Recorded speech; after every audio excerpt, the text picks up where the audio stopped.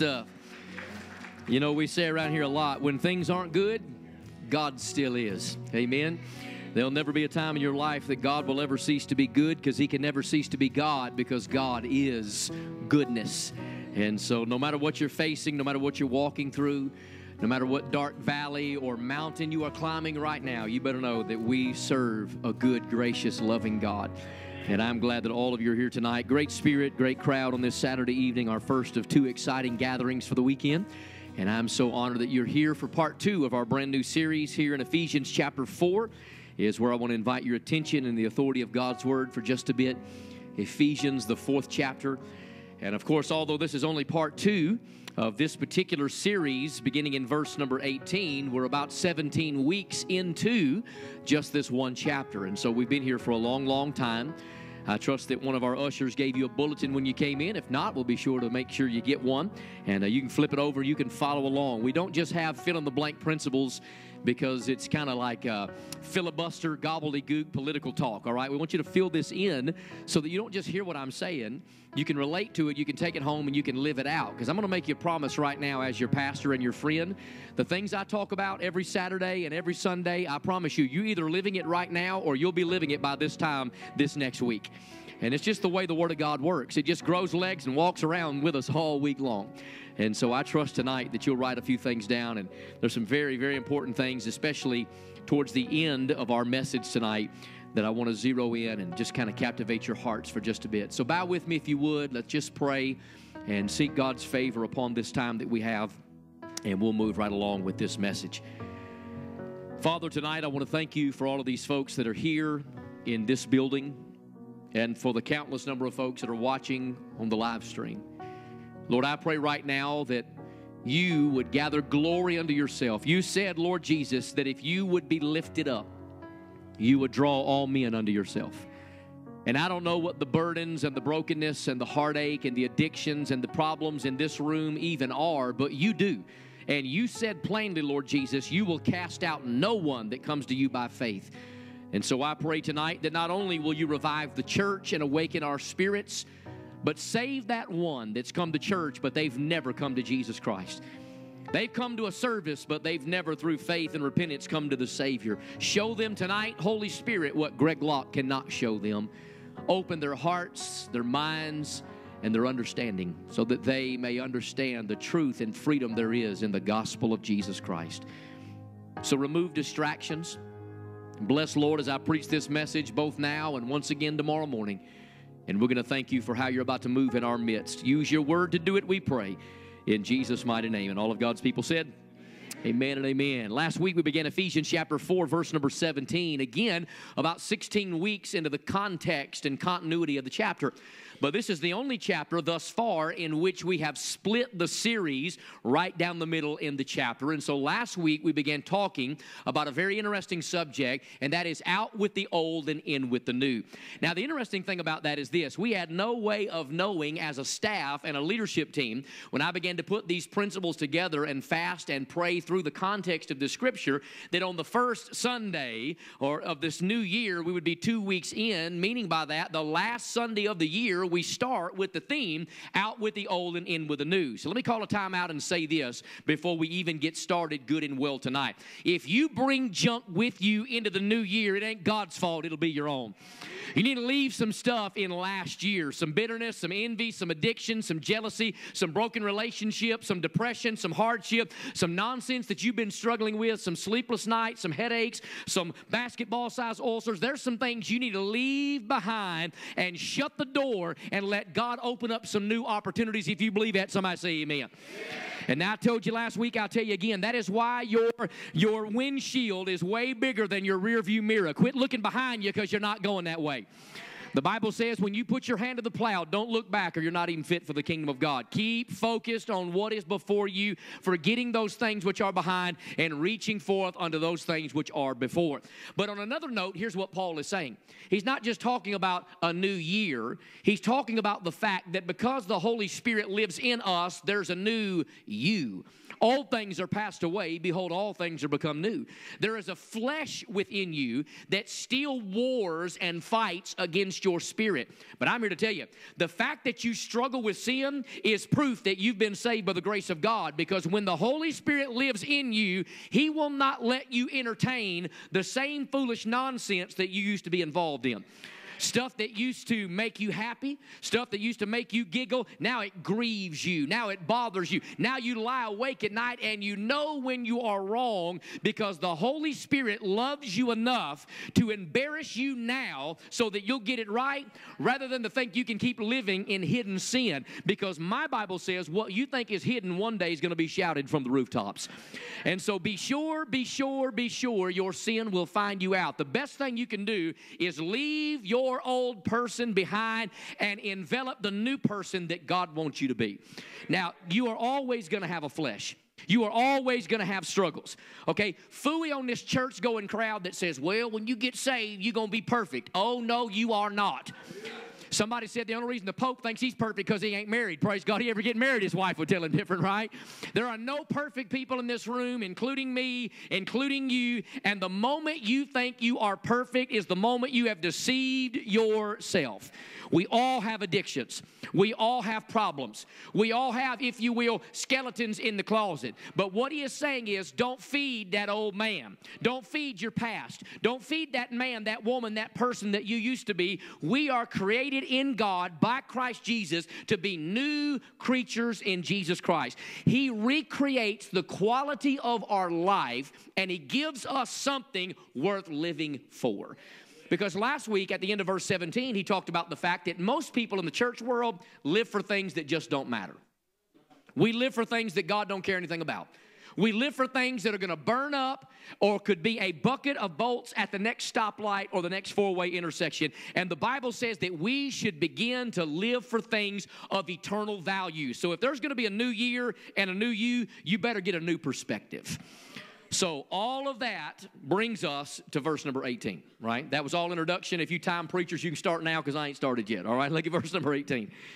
He says, having the understanding darkened.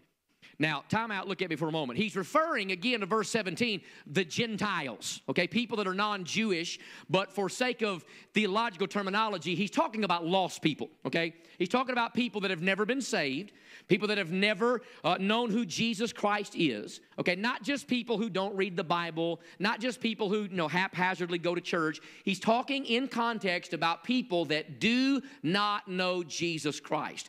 I saw a sign coming out of Nashville a few weeks ago. It simply said, does Jesus know you're saved? I thought that was good. We're almost saying, I know I'm saved. I know I'm saved. Yeah, but does Jesus know you're saved? Okay, you can say you're saved. That's not being a Baptist, an Episcopalian. That's not barking like a dog, speaking in an unknown tongue, being baptized, or signing some card. Have you ever been born again by the grace of the gospel of Jesus Christ? So he's talking to people in verse 18 who haven't done that. He's talking to people that have never been saved. And here's the people they are. Having the understanding darkened. You know, the Bible says that the natural man, that means a person that's never received Jesus, the natural man receives not the things of the Spirit of God, for they are spiritually discerned, neither can he know them. Now, in a nutshell, let me just kind of boil that down in farmer terminology here in Mount Juliet, Tennessee, and tell you what it means. It means a lost person and a saved person don't think like the same people. Religiously, we think differently. Politically, we think differently. Maritally, socially, economically, financially, every way possible, saved people and lost people no longer think alike. That's why if you go to church, if you know the Bible, if you're saved, not perfect, but if you're born again, that's why it is foolish for you to argue religion, church, and politics with people that don't know God. You are never going to find common ground doing that. Because if the Holy Spirit does not enlighten them, open their eyes and open their heart, it doesn't matter what you say, it doesn't matter what you post on Facebook, and you can do your jolly well best to take the gospel and cram it down someone's throat, but you are not going to help them. If the Holy Spirit doesn't convince them, then you are certainly not going to be able to. Somebody say amen.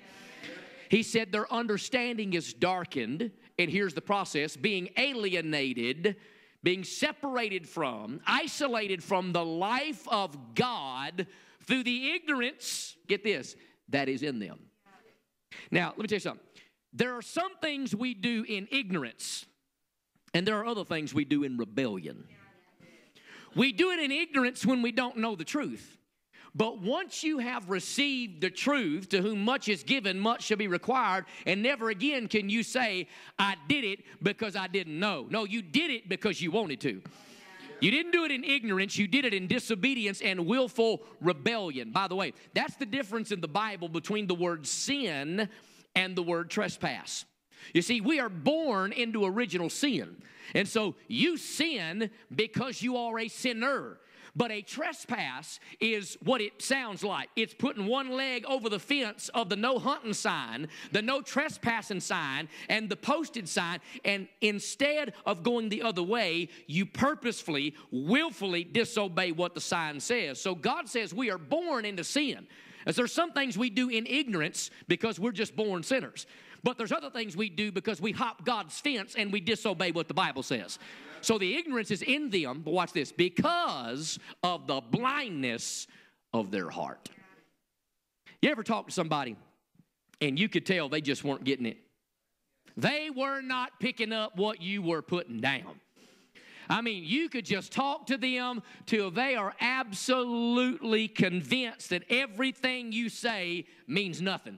You try and try and try. You quote Bible verses. You can sing songs. You can loosen your tie. It doesn't make any difference. Their heart is blind.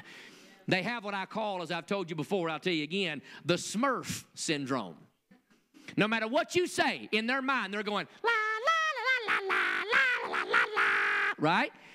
It doesn't matter what you preach. It doesn't matter what we sing. Their hearts are blind. Now, that's important for this reason. Flip those bulletins over. Let's do some work tonight, all right? Principle number 1, write this down. Never forget it. People in darkness have no concept of truth. People in darkness have no concept of truth. Now, I want to prove that to you. I'm not just going to say it. I'm going to show you from the Bible. Verse 18. Having the understanding darkened. Their hearts are dark. Their minds are dark. And because of that, they do not have a concept of truth. Now, think about that where we are in these days.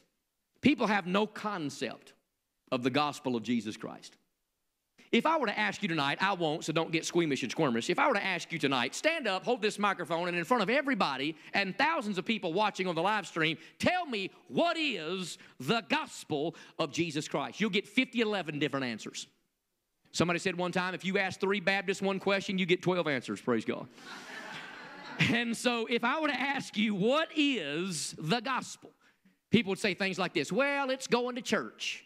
Well, it's being a good person. You know, I'm a pretty good person. You better know pretty good people go to hell. All right?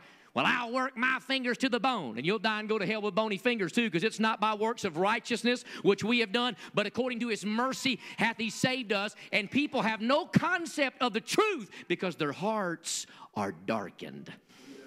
Did you know that there are some people, perhaps even in this room, and it's okay because it's predicted in the Bible. There are some people, perhaps even in this room, and no doubt watching the live stream, that will hear every word that falls out of my mouth and not understand any of them.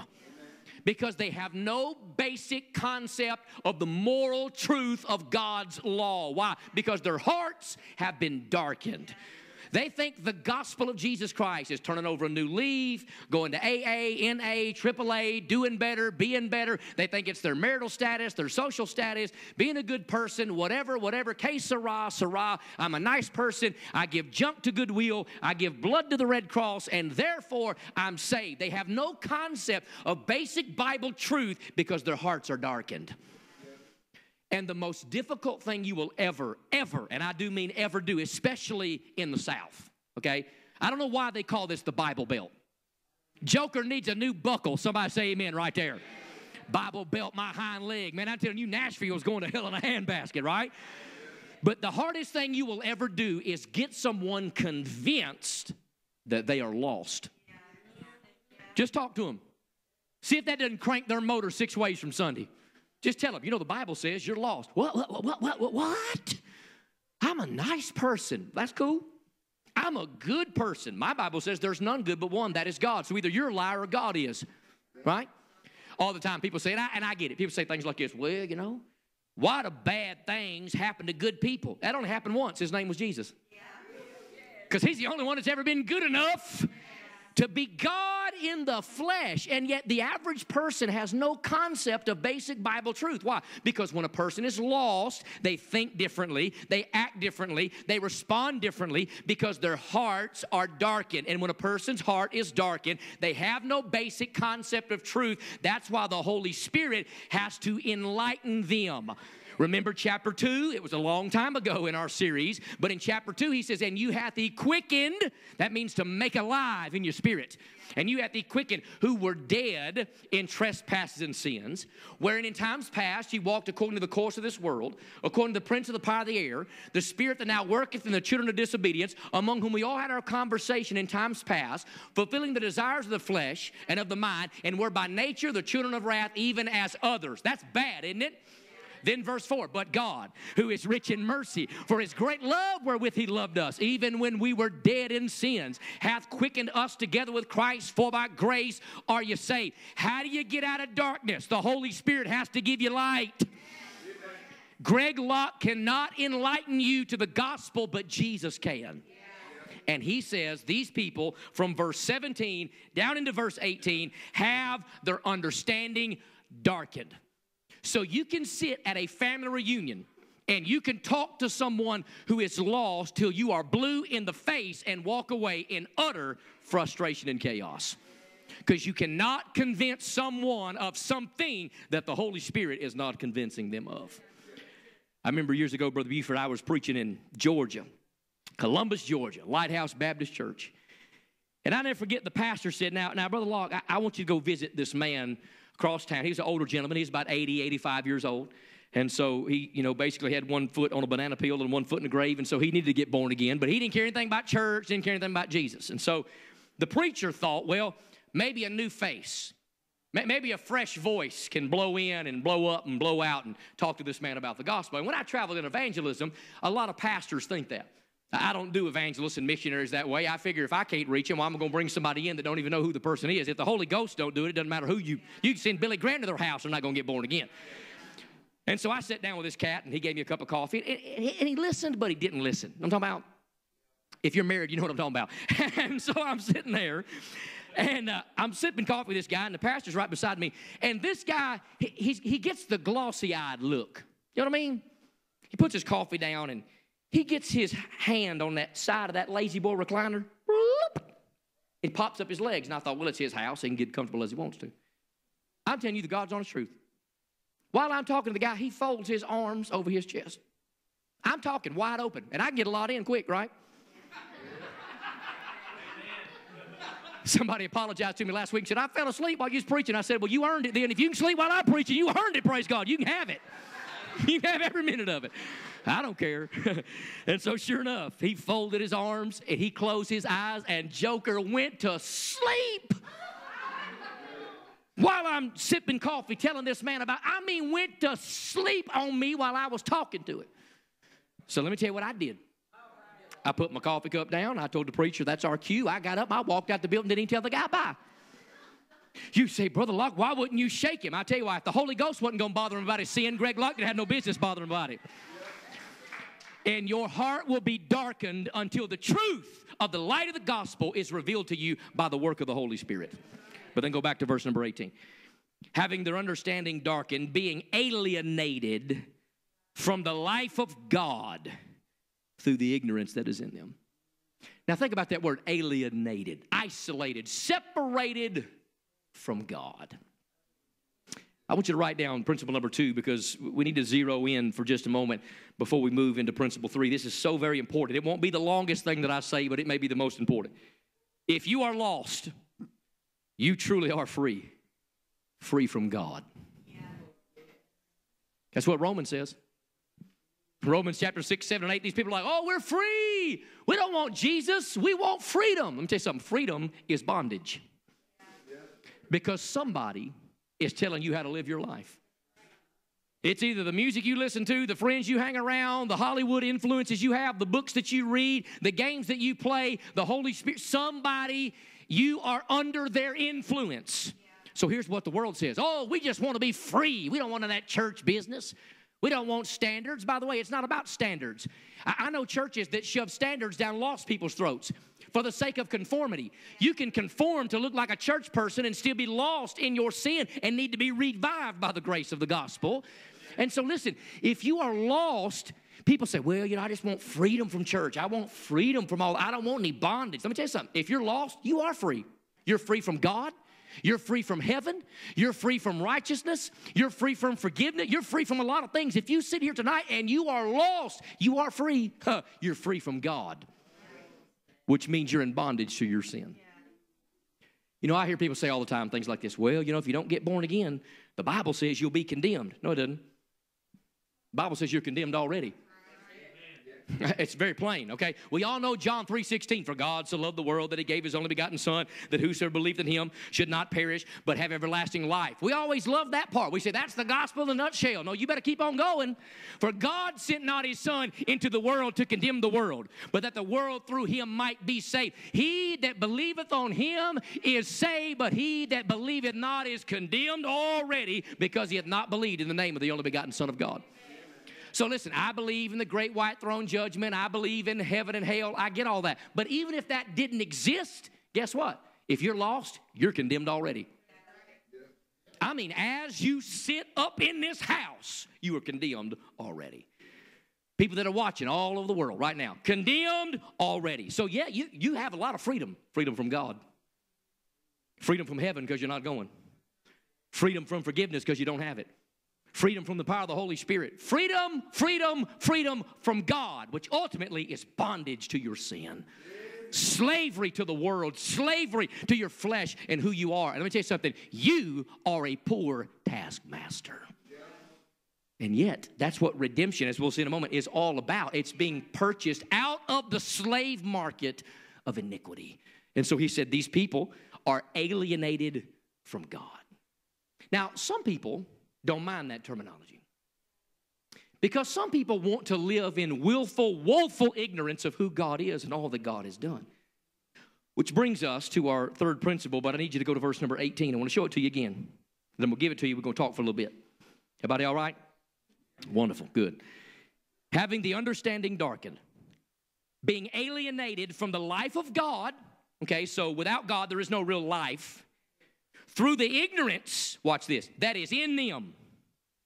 Willful ignorance that is in them, because, watch this, of the blindness of their heart. So it's kind of a two sides of the same coin.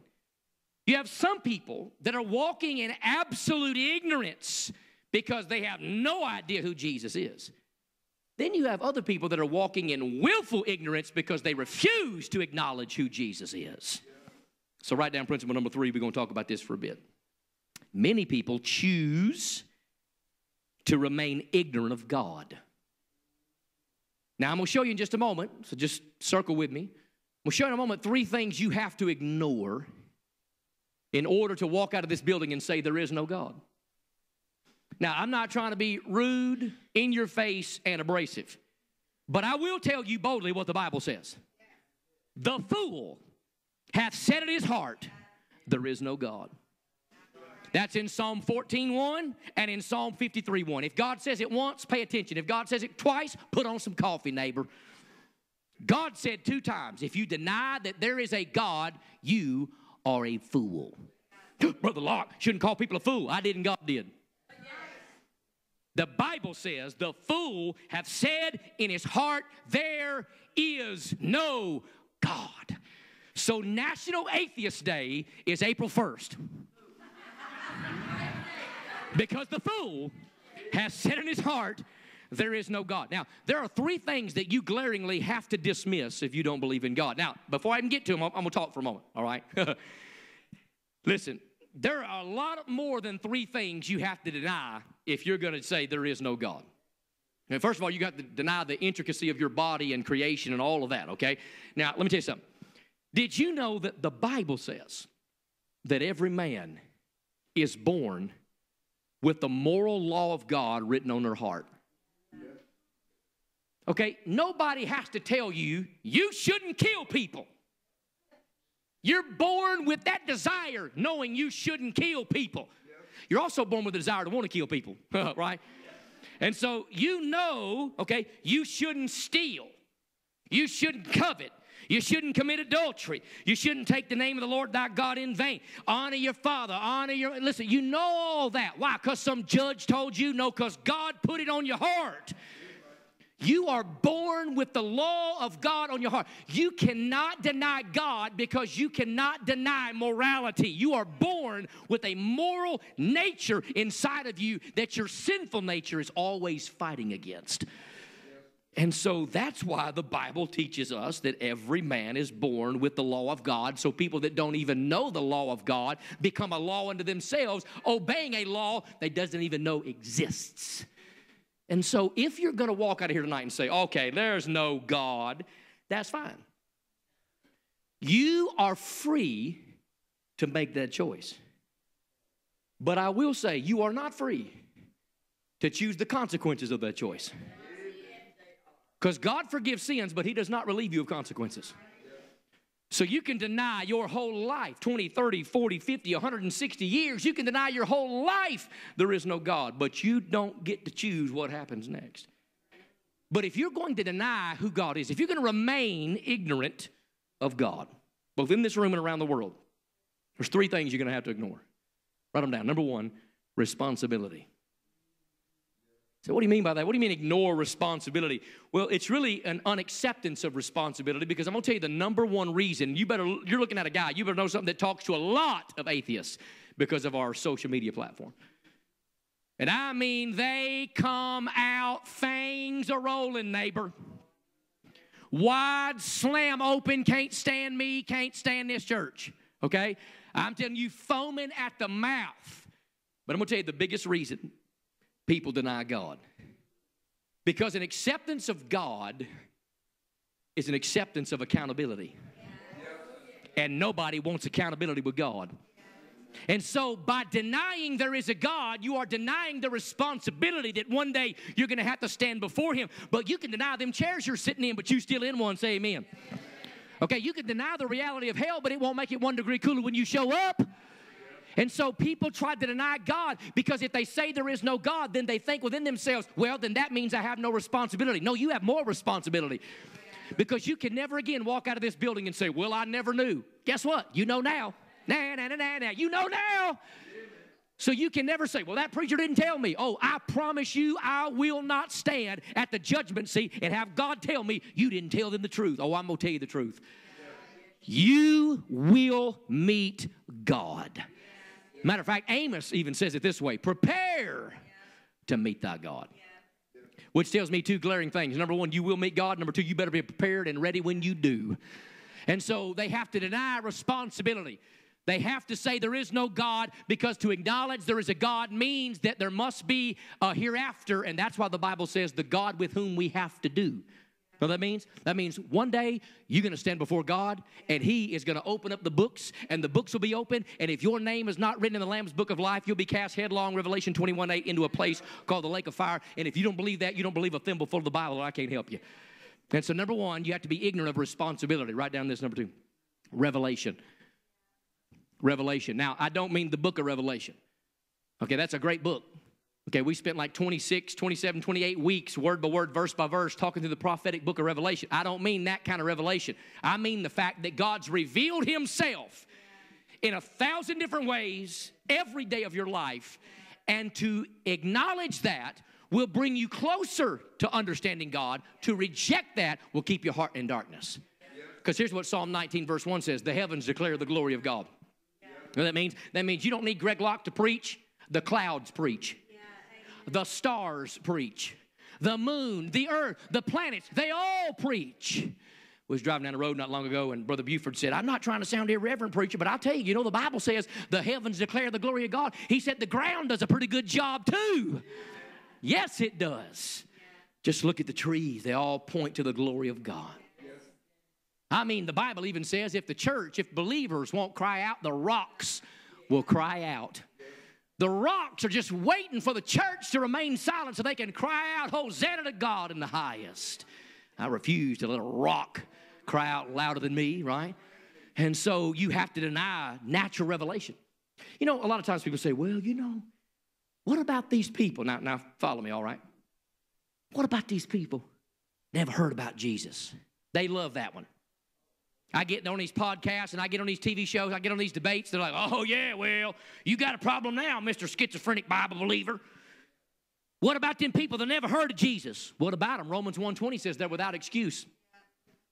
You say, you mean to tell me people that have never seen a church, never seen a Bible, never heard the name Jesus, they're going to die in their sin and go to hell? How can that even be fair? When I talk about fair, we're talking about Jesus. I'm going to tell you why it's fair. Because my Bible teaches something like this, that if a person sees the natural revelation of God, they don't have to know the name Jesus. They can look up in the sky and say, wow, there's got to be something bigger than me. Somebody out there is bigger than I am. And so here's what happens. The principle of Matthew chapter 12 and Matthew chapter 13 on the unpardonable sin, which I don't have time to unpackage, here's the principle. Light obeyed increases more light. Light disobeyed increases more darkness. So if you have light, if you see revelation and you respond to it, God will give you more light. And He'll give you more light. And He'll give you more light and eventually bring you to a place of full revelation so that you understand who Jesus is and what Jesus has done. But if you reject what light you have, then the Bible says God will take that light away, give it to somebody else, and you'll live forever in obscure darkness both now and in the hereafter. Now that's pretty bold, but it's what the Bible teaches. So I'm convinced, okay, you take this any way you want to. I'm convinced that right this very second, there's somebody, a lot of somebodies, in some jungle, some island, in some cave, on some mountain, beside some river. And right now they're looking up into the sky, whatever time it is, wherever they are in the world, and they're like, there's got to be something more to this. And they feel that little pitter-patter in their heart, them little butterflies in their belly. There's got to be something more to this. And so then tomorrow morning they're going to wake up and they're going to have more of a desire to figure it out. And you know what's happening? While that person is responding just a little bit to the revelation of God's natural glory of creation that they have, somewhere perhaps in this room or around the world, some young man, some young lady sitting in a service and the pastor's getting up saying, you know what, there's somebody around the world that needs the gospel. And maybe you're the one that needs to take it. And all of a sudden they're like, you know what, maybe I'm the person that needs to take the gospel around the world. And while this person's seeking for light, God's igniting your light because He knows this person going to keep seeking and you're going to keep serving, and eventually them two lights are going to come together and that person's going to get saved with the grace of God, because Jesus said, if they'll come unto me by faith, I'll in no wise cast them out. And that's why everyone is without excuse, because even the stars point to the glory of the gospel of Jesus Christ. And if you say there is no God, you have to deny natural revelation, because there is a God. But then write down number 3 and lastly, redemption. You have to ignore responsibility, you have to ignore revelation, you have to ignore redemption. Here's what I mean by that. You have to ignore the fact that Jesus did for you what nobody else is able to do. He who knew no sin became sin for us, that we might be made the righteousness of God in Him. Jesus didn't just do it as a historical figurehead. He wasn't just a good person. He wasn't just a great preacher and a prophet and a poet and a storyteller. He was the redeeming Son of God. Okay, fully on this idea that Jesus came to be an example. Jesus came to be a substitute. He died for my sin, died for your sin, shed His blood for the sins of the world. We are lost. The Bible says in Psalm 32, Psalm 37, Psalm 51, that we are so born in sin that we come forth of our mother's womb speaking lies. And yet, even in the damnation of our soul, the depravity of our spirit, the disobedience of our heart, our mind, our will, our hands, and everything in between. The Bible says that even the things that come out of our mouth, it's like an open sepulcher. No man seeks after God. By the way, that's the difference in Christianity and religion. I want you to think about every religion on the planet, all of them. Hinduism, Confucianism, you think about Buddhism, any religion you can imagine, Islam, any of them. All of them will teach you this. Seek God, work for God, try to find God, and maybe or maybe not will you find Him. You have to find out when the curtain's closed. Seek Him, seek Him, seek Him. Christianity says you can't seek God. So He came to seek and to save that which was lost. Religion says do better, do better, do better, do better. Christianity says I did it, I did it, I did it, I did it. The world says, well, you got to do more, do more, do more. Christianity says, John 19:30, it is finished. Amen. You don't add anything to that. You don't take it. It is finished. Redemption was paid for by Jesus.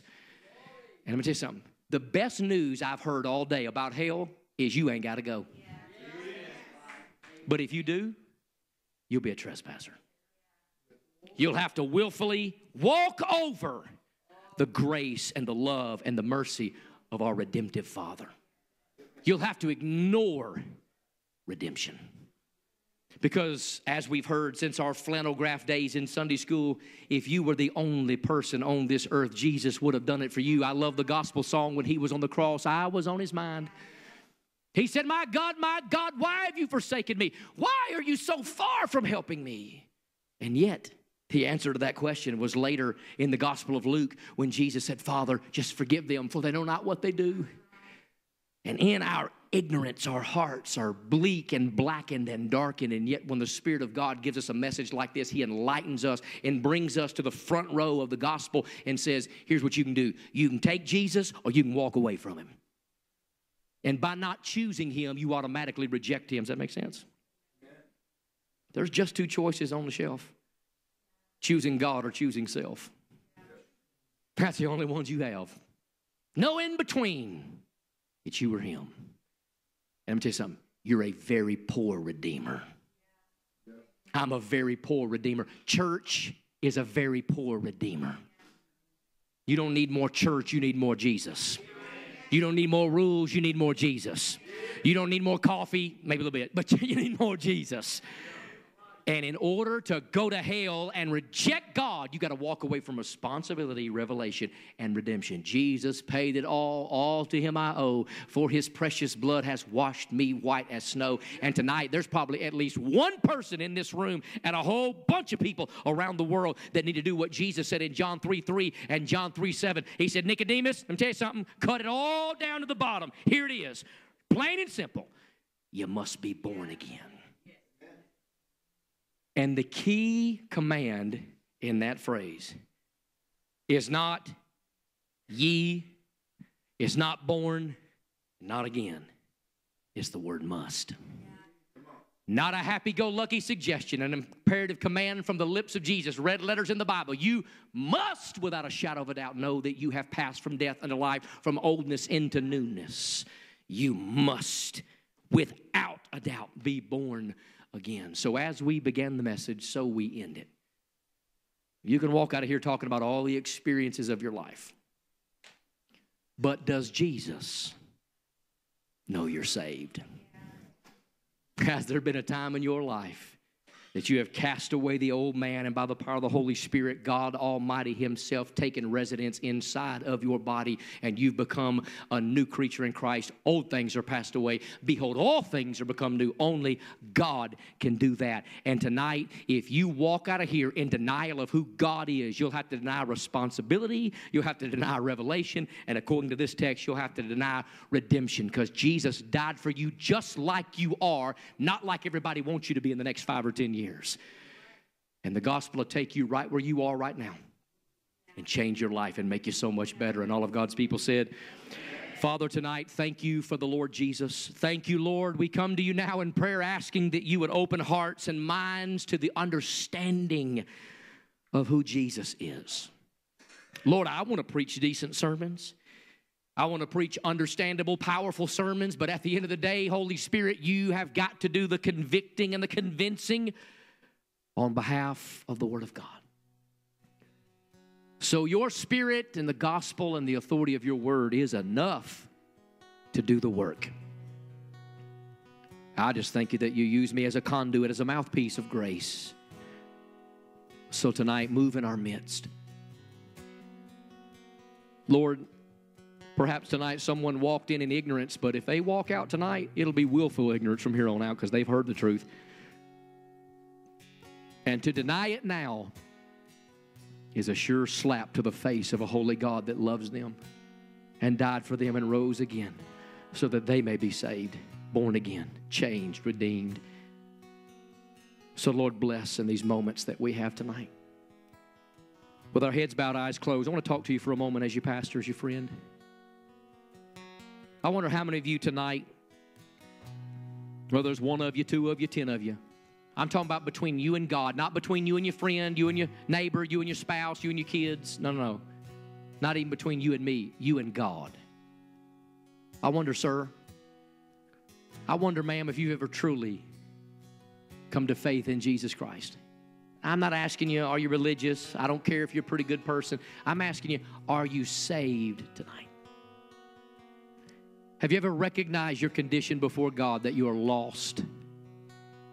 And because of that lostness, there's nothing you can do in and of yourself to get to heaven, but Jesus has done the work for you. Have you ever received that?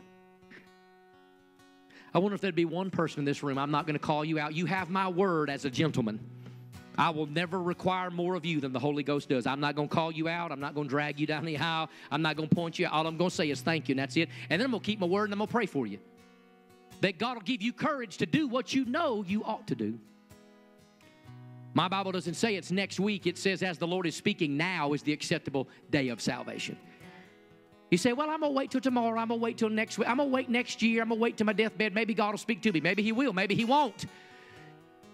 You strike while the iron's hot. You deal with it while God's dealing with you. And so I wonder, would there be one person here tonight that would say, you know, Pastor Greg, I'm at least concerned enough about my condition before God to let you pray for me. I'm bothered. I'm moved by some of the things you said tonight. And I don't really know I'm saved, but I know I don't want to remain lost. I don't know I'm going to heaven, but I sure don't want to go to hell. And tonight, I just want you to pray for me, preacher.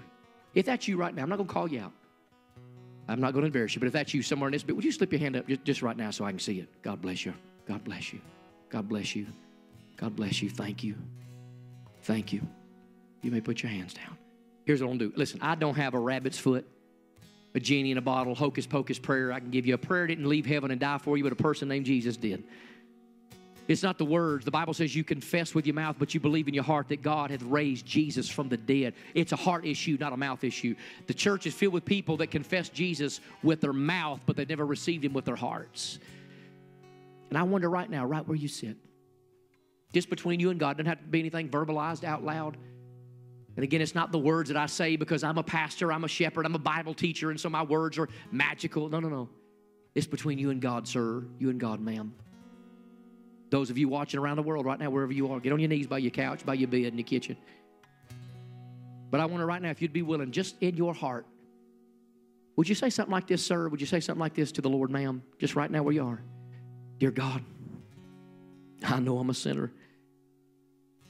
And I know for my sin I deserve hell. But I believe Jesus died for my sin. I believe that He rose again from the dead to forgive me. And tonight, Lord Jesus, the best I know how, I receive You and You alone as my Lord and Savior. Please forgive me of my sin. Come into my life and make me a new creature. And I trust You, Father, to take me to heaven when I leave this world. Now, with our heads bowed and eyes closed, I'm going to ask you a question, and we're going to pray and dismiss in just a moment. I wonder how many you'd say right now, whether you raised your hand a moment ago or not, whether you're a member of this church, regular attender, first-timer, 10th-timer. I wonder if there'd be one person in here who'd say, you know what? Not because it's something you've done over and over. I'm talking about tonight, first time, real deal, you've walked into the grace of God, and you believe tonight God answered that prayer of repentance and salvation. If that's you tonight, you prayed that, you meant that, and you believe God met you right there in your seat, would you quickly and quietly, silently, but sincerely, just slip your hand up high enough so I can see it so we can rejoice. God bless you. God bless you. God bless you. Thank you. God bless you. Thank you. Thank you. God bless you. Thank you. Thank you. Now, Father, You said that if we would be ashamed of Jesus before men, that He'd be ashamed of us before His Father in heaven. Lord, tonight, some folks need to let their friends, let their spouse, let their kiddos, let their parents, let somebody that brought them to church know what they've done. Follow these next steps so they can follow Jesus. Lord, I thank You tonight that some people have passed from death into life. People we know about right now, but people we'll never know about around the world. Maybe we'll get an email or a message. But Lord, we thank you that the gospel still works. It's still the power of God into salvation. And if Jesus tarry, I guarantee more folks will get born again in the morning because the Bible still works. It just works. So Lord, tonight, thank you for these that you've redeemed. Bless our church. Give us a spirit of revival, a spirit of fervent soul winning to want to go out in the highways and hedges and compel them to come in. Lord, I thank you for freedom and liberty tonight in the message. Now bless what's been said, but more so bless how we're going to live it out. In Jesus' mighty, wonderful name, we ask these things. And the church said, amen and amen. Give the Lord a hand tonight. Amen. That's all right. Praise God for what he's doing in our church.